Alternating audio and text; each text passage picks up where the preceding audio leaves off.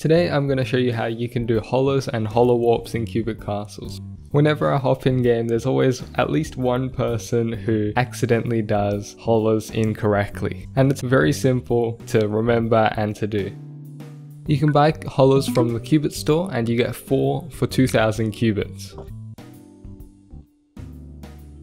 There are 2 ways that you can use hollows. You can type /holla in the chat, and all that will do is broadcast your message or send your message to everyone that's online in Cubic Castles and show up in their chat. Everyone who sees it will see your message but won't be able to interact or do anything to that message.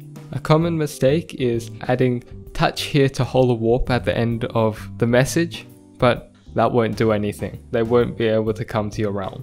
If you want people to come to the realm that you are currently in, you can do /HOLLAWARP. This puts a click here to HOLLAWARP at the end of your message that people who see it can come visit your shop or the realm that you're in. HOLLAWARPs are a great way to get people to come to your shop, buy your items, but they can be costly. So there are all other different ways that you can sell your items, and I have videos about that if you want to check it out. So just to finish, if you do /holla, that will just show your message in the chat and people won't be able to click on it. And if you want people to be able to visit your realm, do /HOLLAWARP and then the message. People will be able to click that and visit the realm that you're currently in. So that's all for today's video, and I'll see you in the next one.